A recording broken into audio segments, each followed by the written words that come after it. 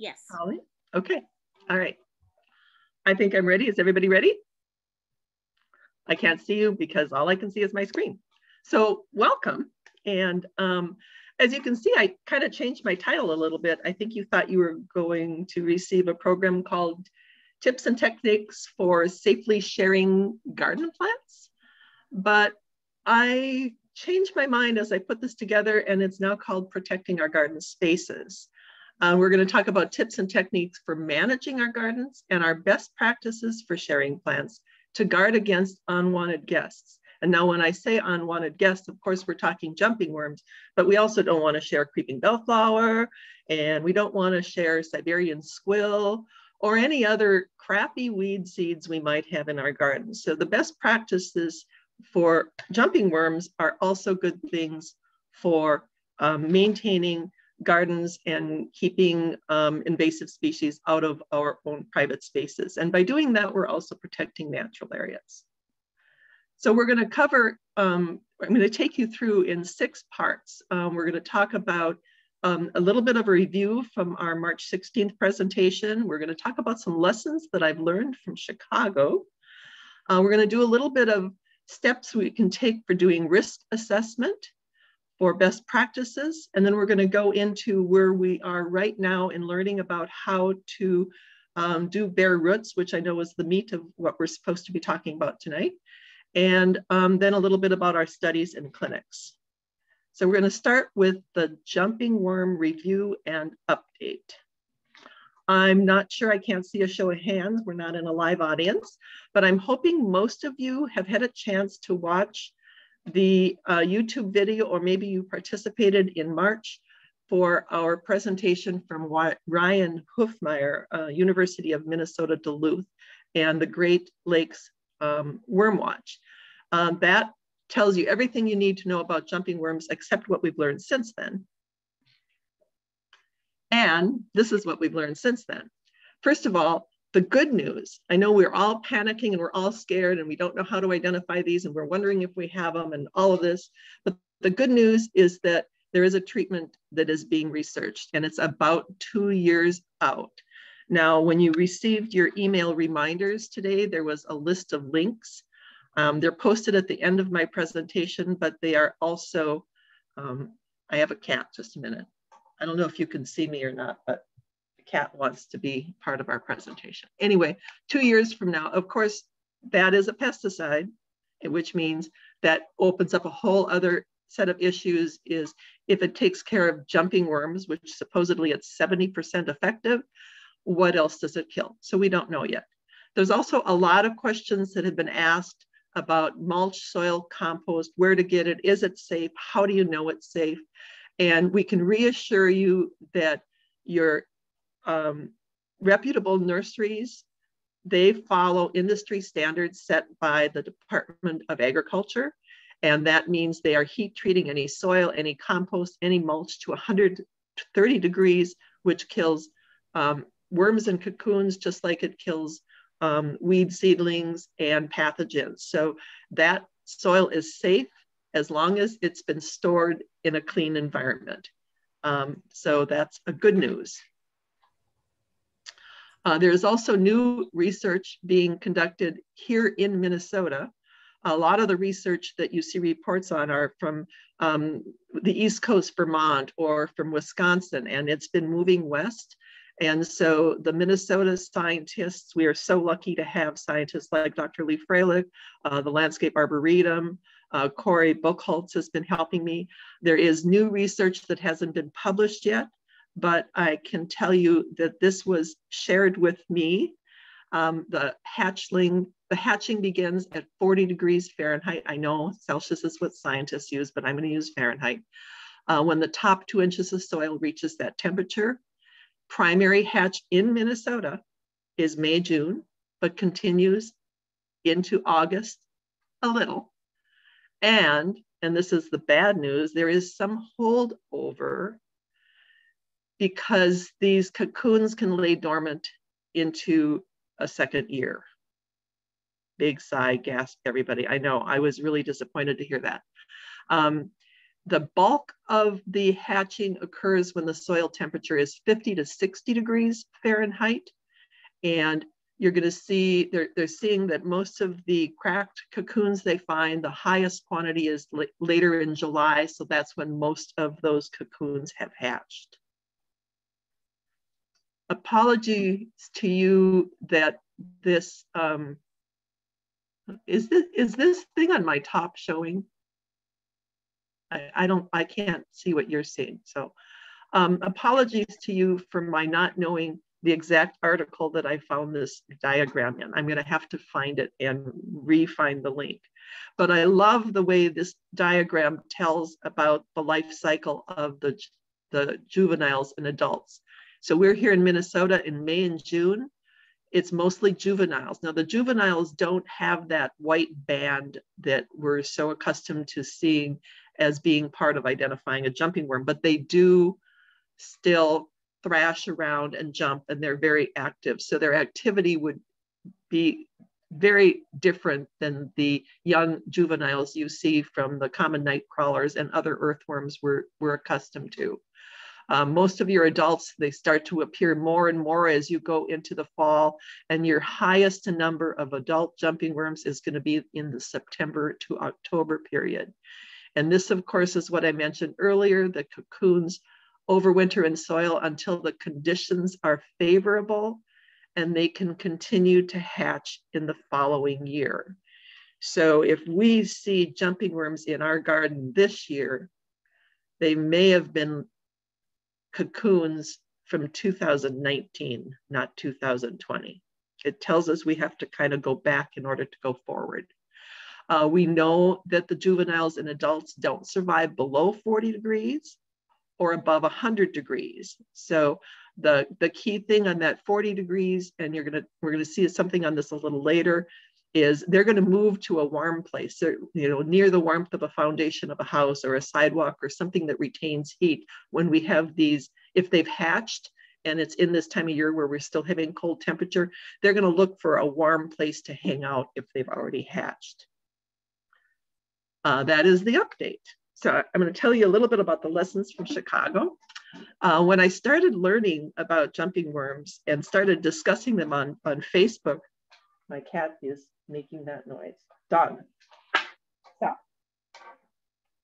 I was approached by a woman who has been following the jumping worms in the Chicago area. And they were first identified there in 2015.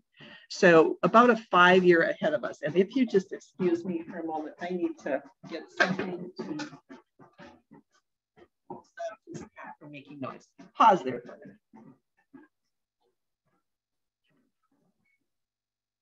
Okay. About that, I'm back. If you can see me, this is Dog. He seems to think that he should be having attention right now. So, Dog. Okay, I'm just gonna hold it. So in these lessons from Chicago, I've been able to kind of help to forecast what we're going to be experiencing here in Minneapolis and hopefully learn from what they've discovered after the fact. So Ann Smith was the first person to discover and report in a residential garden in 2015. And that was the same time that they were discovered in the Chicago Botanical Gardens. And Ann Smith did have an article in the paper. It is in your links. One of the things that we're learning about how Chicago reacted is, I don't want to know about it. It might hurt my property value. The realtors don't want to know about it. And that's kind of a sad thing, because now we're covering up and hiding from it rather than addressing it head on. And hopefully we can be more proactive here in the Twin Cities area. Now that they're here, we know they're here, but what can we do to slow them down? In the Chicago area, people who have jumping worms have been learning to live with them. They've been finding them in public spaces. It's not a good thing to live with. We really don't want them. Just because they're cute, just because they thrash, just because they're fascinating doesn't mean they're good for our gardens. Here is a picture where you can see The castings are one of the warning signs that you look for. If you see these castings, now our night crawlers have castings, our other earthworms have castings, but there's just a volume of the castings and a dryness to them that's slightly different, and they're going to appear in places that you don't ordinarily see castings. The hatchlings are out in late March in Chicago already, and that is probably because we've had that really mild spring where our ground temperature warmed up to that 50 to 60 degree temperature. This is another picture from a park in Chicago. And if this scares you, it should, because it scares me. This is what happens when the jumping worms consume the 4-inch horizon soil layer around a tree that probably was mulched. And then a rain comes and washes away all of the castings because there's nothing to grab onto it. And what you end up with is bare roots. In the East Coast right now, one of the trees being affected the most severely from jumping worms are the maple trees. And the maple trees have that shallow root layer that is in that same horizon level the grasses. That's why it's so hard to grow grass under maple trees. And so they are really at risk from a jumping worm infestation at their base. What they're doing to remedy things once you have them is adding soil, adding compost, doing anything to protect those roots, even though the jumping worms will come right back in and consume it. At least it's keeping the plants alive and learning what plants do and don't do well with the jumping worm. The woman in Chicago, when we were talking with her, she said she never had a chance to take preventative measures. So if there's something we can learn now, it's what can we do to prevent? And that's what we're really wanting to talk about tonight. We need to think about how we work with a landscape company, how we do things in our own gardens. She said stop buying nursery plants, mainly because she'd had a root balled tree that had a cocoon in the root ball. And again, that had come in contact with soil. It wasn't up on a tray in a nursery setting, so it's a little different than a bare root plant or something that's grown from seed. Thinking about barriers, things that you can do to protect your space from these things coming. But what good is a barrier if they can crawl 12 to 15 inches out of a container? So that's the learning curve and lessons from Chicago. I'm going to move now into risk assessment, observation, and early detection. This is where I'm at personally in my garden. I'm looking back, thinking about what I learned from Chicago. I'm looking back at 2019 and 2020. I have a landscape company who comes and helps me maintain and manage my garden. So did they come from someplace that had jumping worms? Did they move castings? That's a risk factor. I'm looking back at the donated plant sale. A year ago, we debated whether we should have the sale, but we determined that we could do it safely based on what we knew. I'm hoping that we did. We haven't had anybody say that they got anything, but that's why we're not doing it anymore. So, but did I get a plant from a friend? Did I get a plant that was dug up over here and brought it over here? Just, you know, what do my neighbors do? Are my neighbors buying mulch from a non-reputable company that maybe introduced it there? Did they introduce the jumping worms, which will eventually find their way to me? Here's another photo. And this just shows you what a pile of castings looks like on top of mulch. The jumping worms enzymes are able to break down mulch. So unlike your common night crawlers and other earthworms, they do consume that mulch layer. Reflecting back again, there are other things to think about. So what are your habits outside of your garden? I know we all have travelers, like our gardens are like an oasis, and you know, people come and go, animals come and go, kids come and go, pets come and go. Where do we go and come back? So our garden oasis has a lot of travelers and visitors. Are you an avid hiker? Or maybe there's a member of your family who likes to do off-road cycling or ATV driving, which means they have tires, and the tires can pick up soil, and then they can transfer them from one point to another. Do you visit or volunteer in a public garden or natural area? I think before the meeting tonight, Karen was mentioning that She was volunteering at the ARB, and the result of volunteering at the ARB means that she now has jumping worms in her own garden because they came home with her. So sanitation practices, reflecting back, what is my risk level? Well, what are my habits? What do I do? And of course, there's kids and life in general. They're going to happen. They're going to travel. There's no way anybody is going to always make sure every tool, every shoe, every groove in that shoe came home without carrying a piece of soil in it. So just, you know, the risk assessment, observation, early detection, learning how to do early detection, you know, kind of what our practice are going to be to protect our gardens are very difficult when we have all these unknowns. I did invest in a boot cleaner and a brush for my shoes.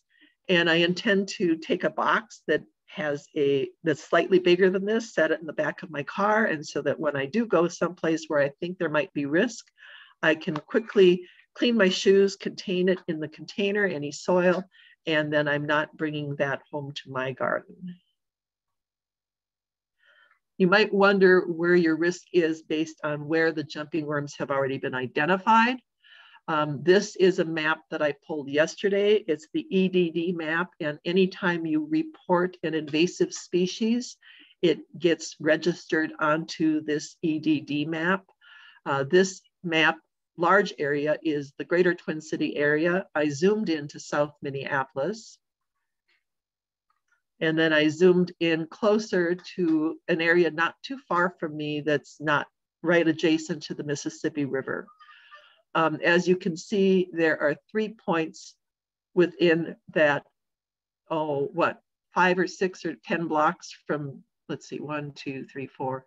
Yeah, 10 blocks from the Mississippi River Gorge where there have been confirmed identification of jumping worms.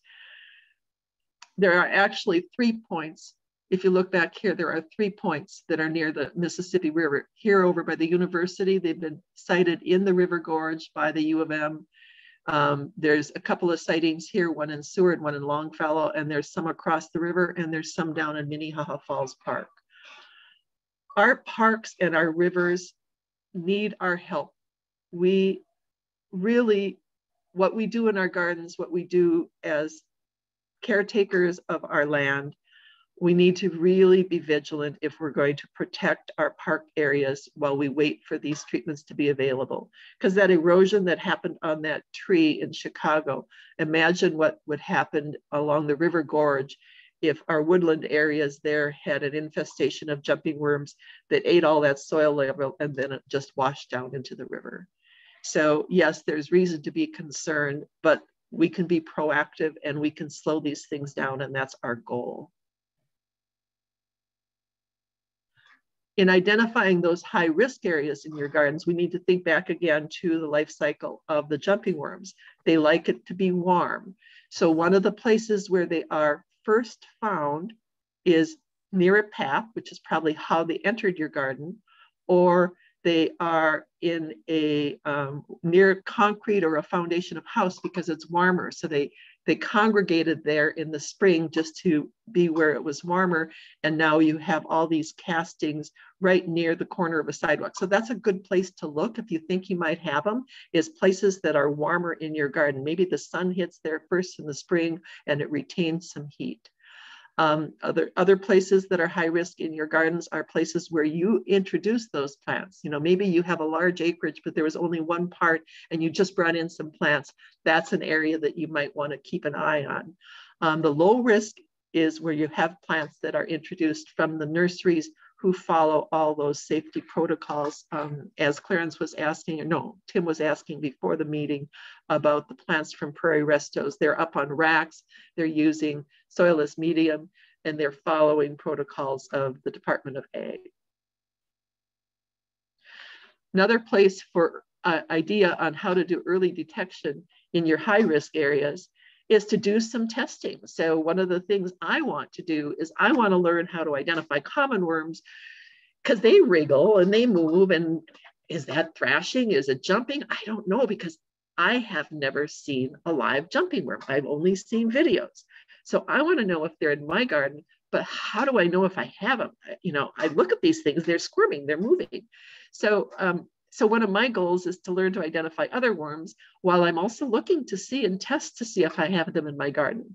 So last year I did what's called the mustard test, and that's where you take 4 ounces of powdered mustard into a gallon of water and stir it around, and you mark off like a 1 square foot area and you pour it, and then a few minutes later you pour it again. Now, if jumping worms are there, they're going to come right away because they're in the top 4 inches. But once you pour further and it goes down deeper, you might have some of your night crawlers that go way deeper that come up. And I collected these in a dish and I videoed them and I looked at them and I observed them and I was even measuring them. Most of what I have is a common earthworm, and I have not found any jumping worms, thank God. But the second thing I'm doing, and this is something I'm doing this year, is I'm taking test soil samples from different areas of my garden and putting them in containers, which will eventually have little air tubes and moisture control. And I'm just going to observe if there's worms living in there. Are they jumping worms? If there's cocoons, will they hatch? And, you know, I'll keep these someplace in a cool but warm, moist conditions between now and the end of the summer and see whether or not anything comes of it. If no jumping worms hatch, and then I put them in a place to store over winter and nothing happens next year, then I'm feeling much safer about my own garden. And these are easy things we can do at home.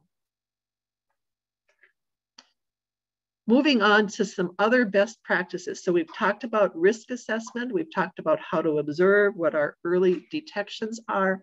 What are some other things we can do? First, I'm going to reassure you again, because some of you might have missed at the beginning, people come in.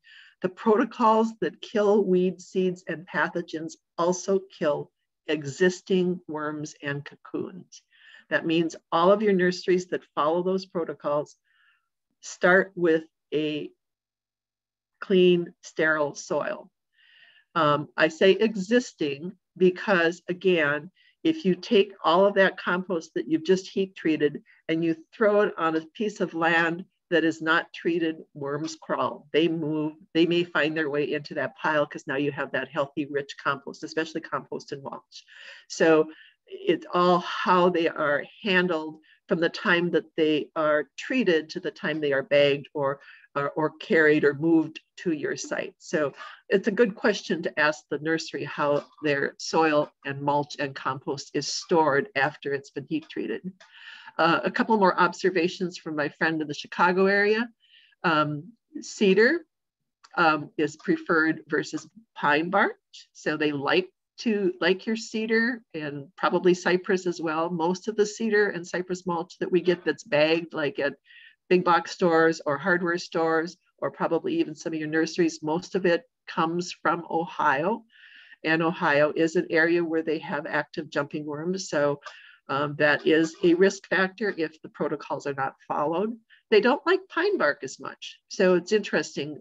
They might be able to digest it, but if you're looking for a mulch alternative, pine bark is an option. Another observation was that in parts of the garden where it's more acidic, or if you lower your pH, they tend to move to a place where it's got a higher pH. So they like a more alkaline soil.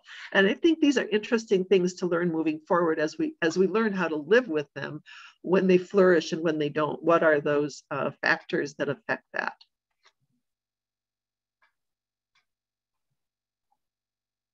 We all want to do plant swaps again, and we want to do them safely. We want to support garden club sales. We want to be able to take gifts from friends. The safest way to do this is to learn how to do things via bare roots. Where am I on time here? Oh, okay, I've got to keep moving here.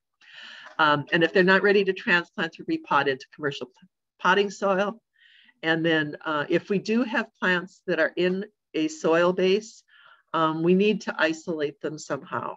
We need to isolate, watch them, observe them. Don't immediately put them into our garden because now we've let loose whatever is there. Sanitation is going to be a key factor in anything that we do. I do not have good discipline, and I haven't in the past. I mean, I pick something up, I care it for one point. I don't care if I spill soil. At least I haven't cared until now.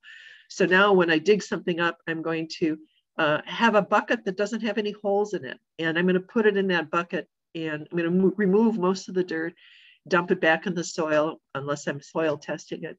But then I'm going to take that and carry it to the next place, or carry it to where I'm going to be potting it without spilling soil along the way.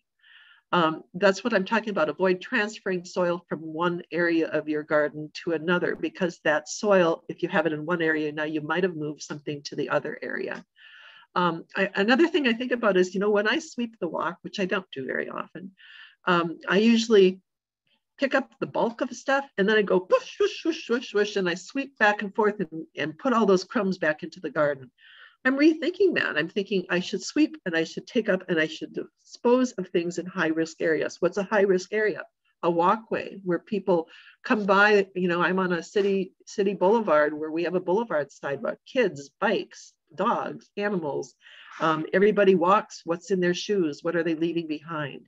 If I sweep my sidewalk and contain that, then I am reducing my risk. I'm also going to start disposing of any worms that I find, because none of them are native to Minnesota anyway, and we have far too many of them. Now to what we're all waiting for, and that is, how do we do these bare roots? What is a bare root? So a bare root from your nurseries, and these are from Prairie Moon, is when they take and they remove a plant while it's in its dormancy, and then they ship it to their customers in kind of like a peat moss in a plastic bag with a certain amount of moisture, and you're told to put it in the refrigerator. So here is some plants I received last fall from Prairie Moon. This is bellwort. I'm not going to use the Latin names. I might go in and add them later, but Marybells are Marybells. So you can see that this is last fall. So this is this year's spring growth, ready to pop out this spring. And over here we have rue anemone. Now, very different looking roots. These have these little, almost tumorous kind of lookings coming on, very fine textured, whereas this has a little bit more meatiness to the root. We are not doing plant swaps during dormancy. We are in the growing season. So that's a little different. Last fall, Vicki Bonk came over, and we were planning this presentation to be a live in-person meeting for our April table topics. So we were trying to figure out, how do I have live plants in April? So we were digging up plants, bare rooting them, and then repotting them into clean soil. So here you see me taking a pot. Now this plant, this does have holes in it. So my protocol of the pot, of the container that doesn't have holes, I wasn't there yet last fall when I was learning, but I am kind of loosening most of the soil from that plant. Here's one example from last fall. I dug up this nice mass of sensitive ferns. I don't know what these looks like. I'm not a plant biologist or scientist. I'm a gardener, like most of the members of our club are Wild Ones are, that just kind of learns as I go. So we dug up this mass of sensitive fern. I discovered it. It's a very shallow but very dense root mass. And in order to get all of the soil off of that, we needed to really use a water wash. And so we rinsed it till we thought that we had almost all of the soil off of that. And then we put it in a container to overwinter for the presentation this spring. So these are all of the plants that we planted last fall. I put some snow on them to try to slow them down. Whoops. I covered them with snow to try to slow them down when we had that heat spell, because I didn't want them to come out of dormancy yet. But as you can see, they're laying on the frozen ground over winter in trays. But then what did I do in the spring? Because I don't want, if I have worms, I don't want them to come up into those nice clean pots. I elevated them onto the racks, and now the squirrels have dug through about half of them. So who knows what'll survive. I can tell you that this far end is sensitive fern, and it did survive the winter. The one that doesn't look like it survived is the celandine poppy, but I won't know for sure until it's a little warmer.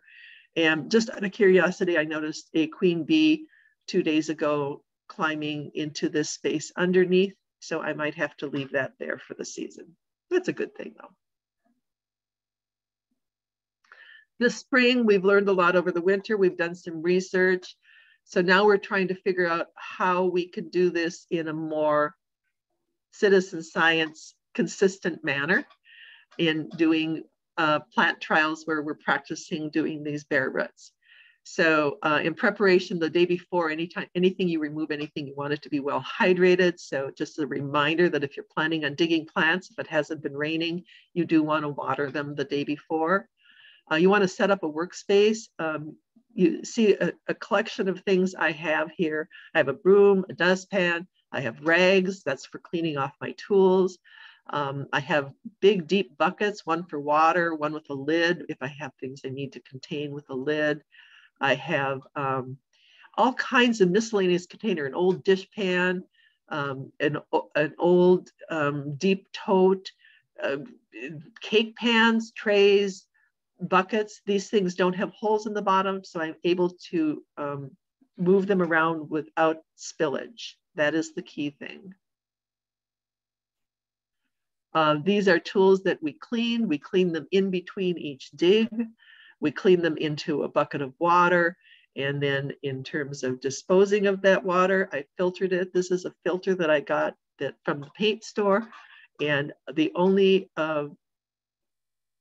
muddiness that came through was a very fine sediment. So nothing that is under 1 millimeter like a cocoon. So I feel relatively safe in dumping that water. And here's the things we'll be setting up for our, when we do clinics and trials and testing, people who help us teach will probably get a couple of these buckets. These are the containers I collected my soil in, made sure they had lids that sealed. If I'm going to be doing workshops where I have people bring things to me that are in a plastic bag or container that will bear root during the clinic, then I'm going to put a 9x12 plastic tarp under our work surface. And these little natural bristle brushes, if you have sandy or loam soil and it's relatively dry, you can clean the roots using these really soft brushes. If you have clay like me, you might need to wash them and dunk them because the clay sticks. So that's some of the setup and preparation. Now here is the first thing. Now Karen Graham came over on Friday and we did our first bare root workshop clinic study. And so we excavated 3 sites in my garden. Okay, somebody has to turn mute, please. Thank you. So one of the things I invested in is a little, just at the hardware store garden center, a little soil moisture test. And this is a meat thermometer. And so I know it's not university grade scientific, but it tells me what my soil temperature is. And it tells me approximately how much moisture. This first dig was this little patch here by a sidewalk. This is a high risk area because it's by a walk and it's near an area where I do a lot of my potting things. It's near the garage where I have my workspace. So this is a high risk area. I'm digging Virginia water leaf and wild ginger, which volunteered there on its own. I believe both of these did. And so we dug those up. Now note here that the soil temp is roughly, it's over 60 degrees and it's dry. And notice there's no leaves on top of the soil. Oh, we found a worm. This is likely, and I don't know if I'm saying this correctly, Aporectodia. That's just saying it phonetically. I sent a video of this to Ryan Hufmeyer to ask him if he could confirm that it was an Aporectodia species. And he says, oh, send me a closer picture and I can identify it more accurately. And I says, no, all I needed to know is that it wasn't a jumping worm. That was all I wanted to know.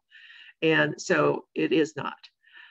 Here is the root mass from the wild ginger after it's been cleaned. You can see that there's very little soil, if any, left in those roots, but it is quite a tangle of roots. You can also see we have the tub underneath. We have a tray so that we're collecting everything. There's no spillage onto my driveway. The end results of this particular specimen was that we had the soil temp was 64, air temp 56. It was dry soil. And now we have a Virginia waterleaf specimen that we photographed, and we have a wild ginger root, bare root, that we photographed. It says we found live worms. I just made those notes so that we remember, but they weren't jumping worms. I will say that I gifted these to neighbors. They were expecting them, but not everybody picked them up right away. And the viability of the ginger was, it did very well for a couple of days without going into the ground. The viability of the Virginia waterleaf, it started to wilt more, so it needed more tender loving care. Here's the Virginia waterleaf in a wet paper towel, which is part of the process that we're working on, is how do we keep them alive from the time you dig them to the time they're moved. And then something I read on one of the research is you can roll that into a newspaper to keep your live leaves from breaking. It just kind of protects them and gives them a little bit of a structure. So that's bundled and ready to gift.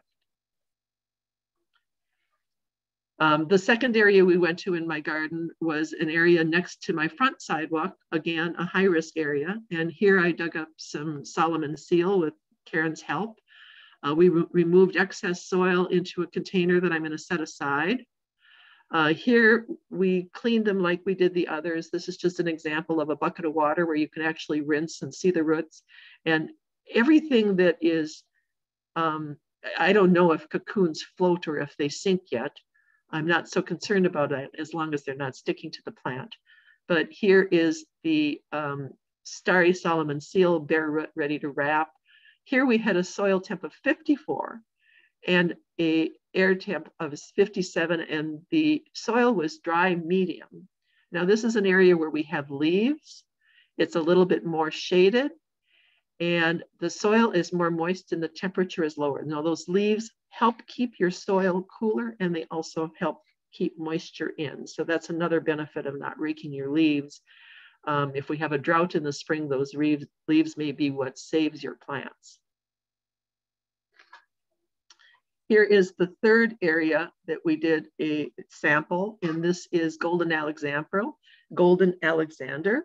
Now my soil, I have a little bit of loam on top of heavy layers of clay in my garden.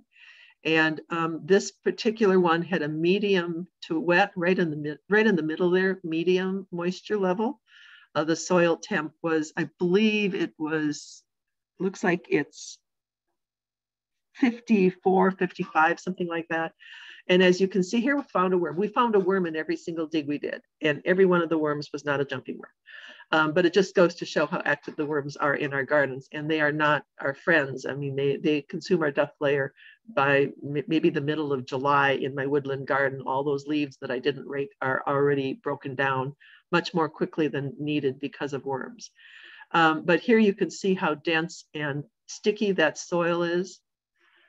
This particular plant, we needed, the brush didn't work. We needed to actually really wash it heavily in the water to get everything off.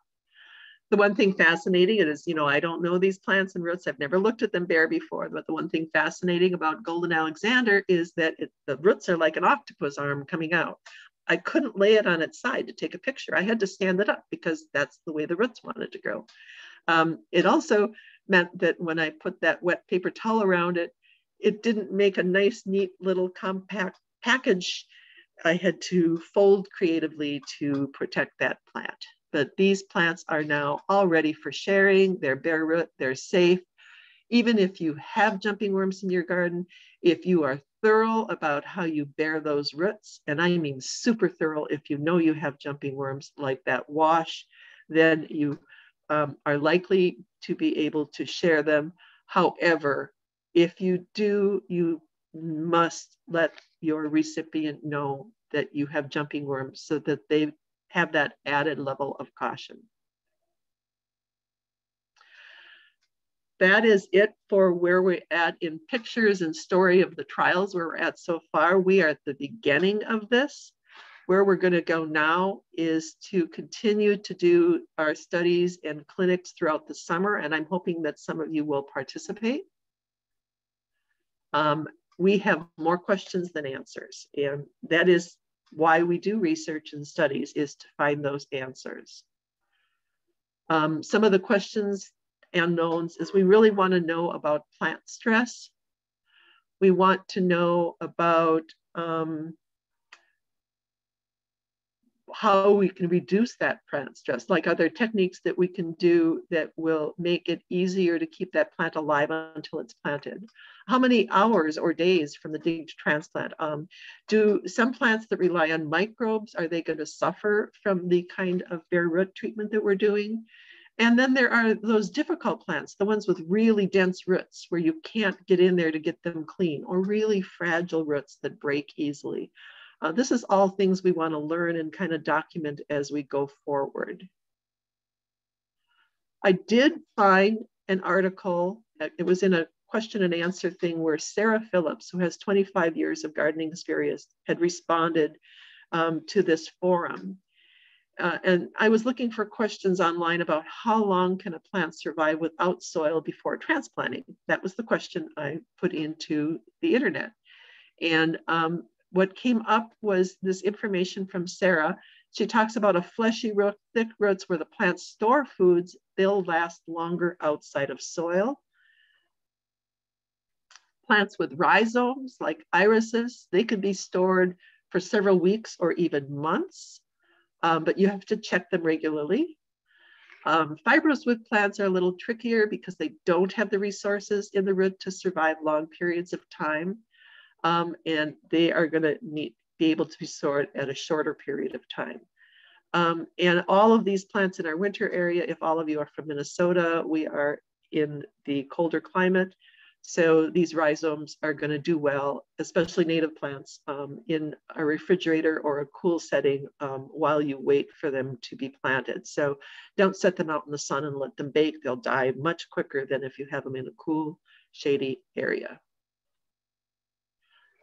These clinics, like I mentioned, they're going to be coming on in the summer.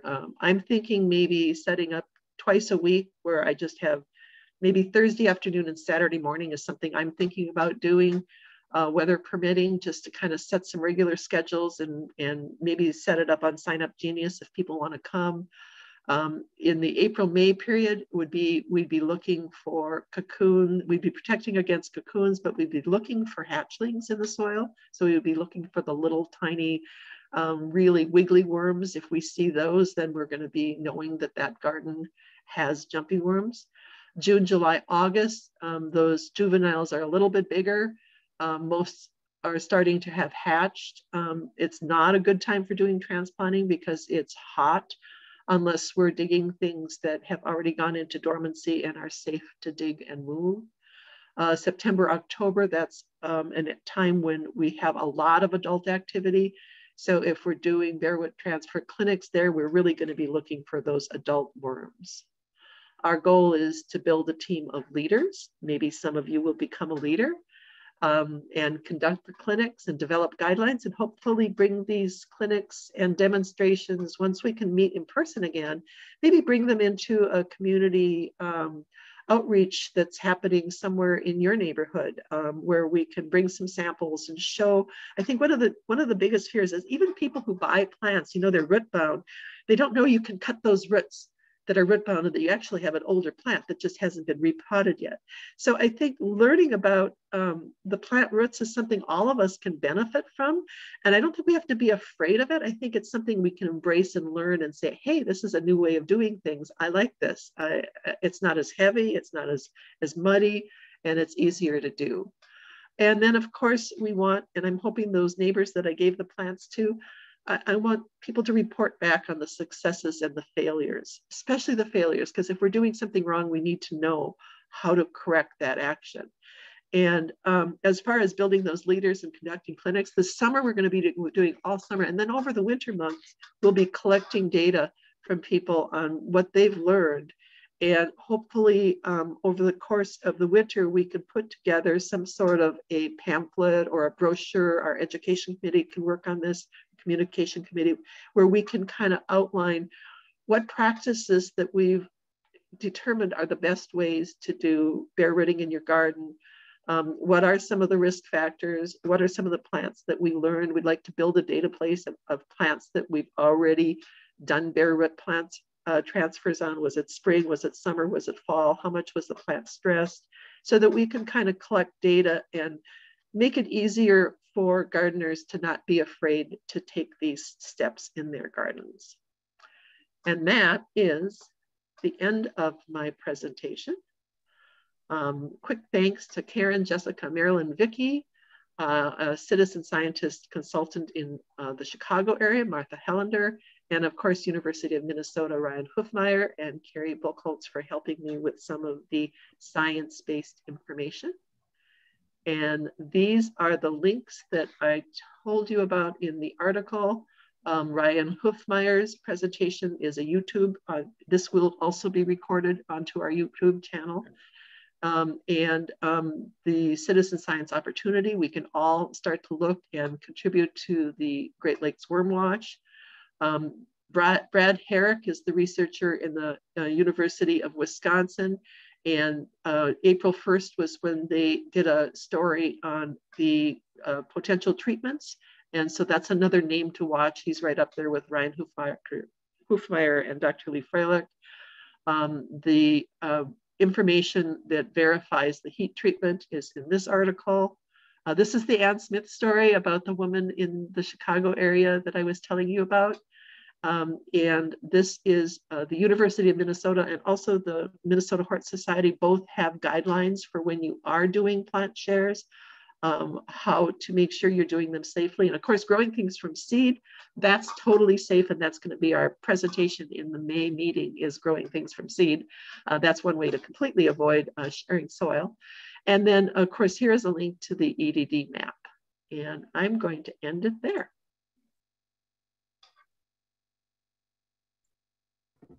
And ready to take questions. Julia, thank you so much. I'm gonna give you a round of applause on behalf of all the silent faces that you're not looking at. Honestly, it was really, really sweet. I felt like you were really connecting to us with your presentation. Your presence in person is ultimately better, but that was really lovely. I'm going to whip out a couple of quick questions here. One is, once plant roots are cleaned, can they be planted immediately into sanitized pots and potting soil? Most definitely. And that is something that any of us can do if we're digging plants and we want to share them. We don't have to go through the process of wrapping them in a wet paper towel and putting them in newspaper. We can pot them up and just make sure that wherever you place that plant isn't on the ground. Can you put them in a bucket of water rather than newspaper if it's just to, keep them from drying out? You can for a short period of time, but some plants don't like to be overly wet for too long. And I think that's something that we're going to learn as we move forward, is how long something can be viable in water. Some plants would probably do fine in water for multiple days. Some plants might get root rot or other things, and we don't know those answers yet. Excellent. And that's part of the studies. And if you've got some funky roots and they're just really that funky, can you trim them up a bit, or is this another probably learning bit with? Yeah, you can trim them up a bit. It's kind of like you prune a tree, you prune a plant above ground. The roots are just the reverse of that. They're the underground component. So as long as you're not taking away too much volume, you can certainly prune away a little bit of that root. And I thought what was really also sweet about those photos that you've taken of your plants is I thought the roots looked healthy, as another indicator you are not infested yet. Would you agree the roots looked healthy? Well, that's dependent on what the plant, I have healthy garden soil. I mean, I haven't done anything to my yard other than let the leaves decompose for 13, 14 years now. So I have a nice, healthy top layer of soil in my garden, even though the earthworms consume a lot of it. So the plants in my garden are healthy. One of the pictures I didn't show you was 2 years after having jumping worms. My friend had I'm drawing a blank, Jack in the pulpit. And they usually have those big, red, beautiful berries. And in year 3 of having jumping worms, the berries were, some were red, some were kind of rotting. Some of them looked like they weren't healthy at all. So it is possible that the plant health is affected by the jumping worms, even though it might look like it's okay at the beginning of the season, it might be affecting them in different ways. So, and that's all part of our studies and shared knowledge, and part of what is beautiful about wild ones. And what we're doing is we're trying to share this knowledge. Excellent. And then can you quickly, can you in some sort of time frame, talk about earthworms? Because I don't think these are new worms. Like, can you back up and talk about how earthworms play a role? Okay, well, first of all, I encourage everybody to watch Ryan's presentation or any of the videos out there that are talking jumping worms, because they're going to talk to you a little bit about the difference between earthworms and a little bit about how they were introduced to areas that were glaciated through various aspects of travelers, you know, oases back to travelers. So earthworms, night crawlers really go very deep into the soil. Some are more shallow, some are smaller. I've had some earthworms this year that I swear are 6 inches long already. They were night crawlers that crawl down deep below the frost line, and they survive. So the worms we're seeing right now in our gardens in Minnesota are most likely not jumping worms if they're any bigger than 1 inch to 1.5 inches long and wiggly. And they're good? So I see them in my garden, and that's a good indication of health? Well, it just means that they're everywhere. Fishermen like them. They're all over the place. Some gardeners like that they aerate your soil, but in naturalized gardens, they're not such a good thing, because what they do is they consume that duff layer. And that duff layer is really an important level of nutrients for our soil health.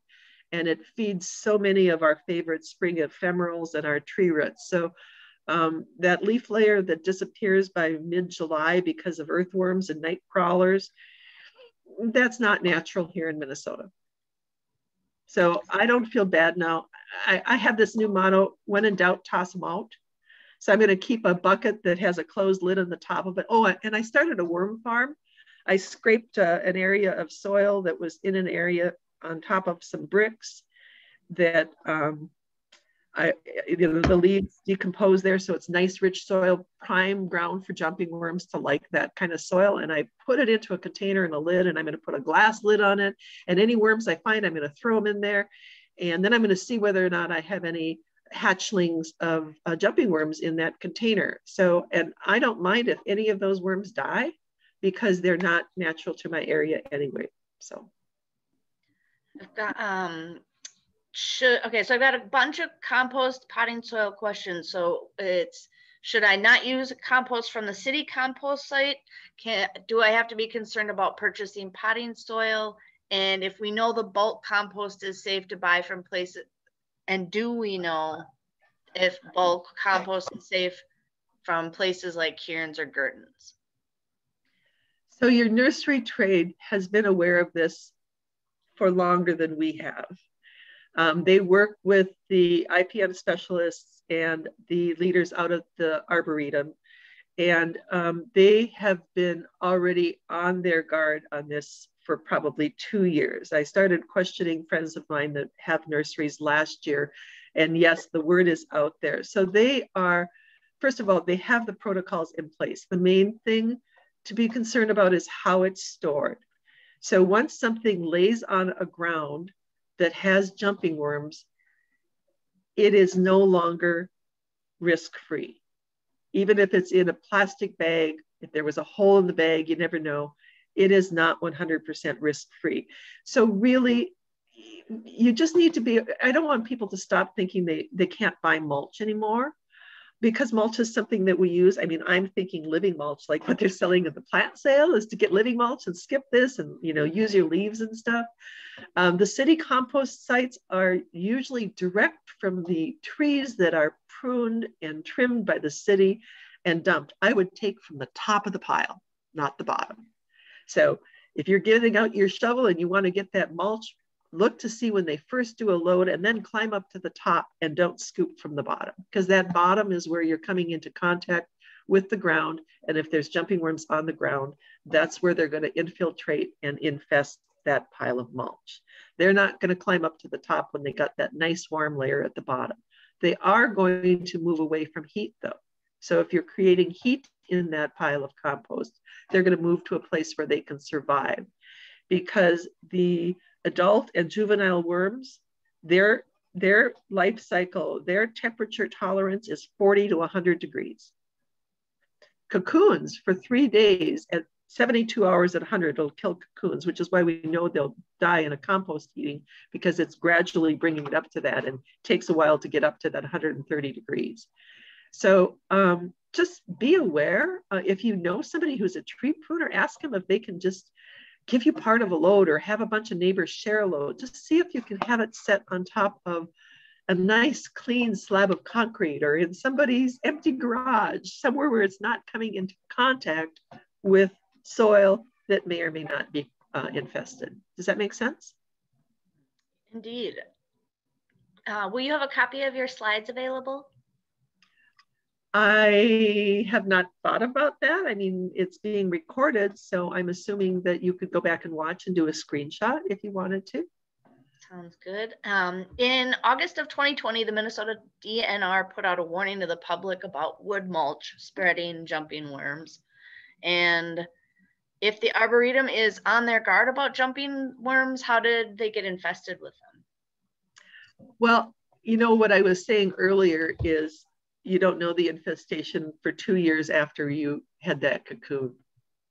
So it is very difficult to detect how something entered a space. It could have tracked in on somebody's shoe. It could have come in, like I'm talking with the person who works in my garden now, and I'm asking them what their protocols are cleaning their tools from one site to a next. And in fact, I'm using it as helping that business from a liability. I mean, the last thing I'd want to be is a landscape company that accidentally gave 5 of my clients jumping worms because I didn't take care of my tools between sites. So these cocoons are between 1 millimeter and 5 millimeters. Most of them are in that 2 to 3 millimeter, and they look like a grain of soil. So how in the world do you, when you're working and you're hot and you're warm, how do you not accidentally carry something with you from one site to another? And then it can lay dormant until it's late. And then you don't notice the first year because they're so small that you really, you know, it's a large, Arboretum is a large site. I mean, how would they notice one little spot unless somebody was surveying every spot of land on every day? And then all of a sudden it's carried to a new site. So the spread is scary, how quickly they can spread. And that's why we want to really do as much as we can to prevent and really learn new sanitation methods in our gardening practices. It's kind of like COVID, you know, all of a sudden we're washing our hands all the time, we're putting on masks, you know, we're kind of doing that against jumping worms right now in our gardens, and Siberian squill and other things. And now we've just learned recently that the lesser celandine poppy is in Swedes Hollow in St. Paul. And that's a hugely devastating invasive weed that covers large swaths of land. So I mean, it's just to be present in terms of where we're at and whether or not, if we're going into natural areas, to really be cautious about not introducing something to a natural area, going from point A to point B, and tell our neighbors and talk to people about it. I can't believe how many people, even though I've seen it on the media multiple times, I mention it to people and they haven't heard anything about it. It's like, oh, I hadn't heard about that. So we just need to get the word out there and really work to slow it down while we wait for some sort of a method to fight these things. So it looks like I've got last question, and then presumably we should wrap her up. It is, does vinegar kill them and their cocoons? That is a very good question, because vinegar is a low pH. So it may slow them down, or they might just run away to another site that has less vinegar. I know that I'm thinking if I find an infestation in my garden and it's really small, I might invest in a weed torch and take that weed torch and just heat up that area where those jumping worms are, and then make a bigger circle and just heat them until I think that I've eradicated that little patch. I mean, that's one of the thoughts that I have in terms of if I find them in my garden, because I don't want them. You know, Yeah. they're half a block north of me.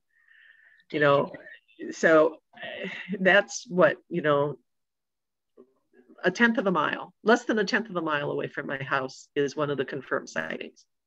You know, it's the alley that's on the opposite end of the alley of my house. So some kid comes down the alley and, you know, goes playing around, who knows, you know, I just want to be vigilant. So I don't want, based on what I've seen, I really don't want them. So.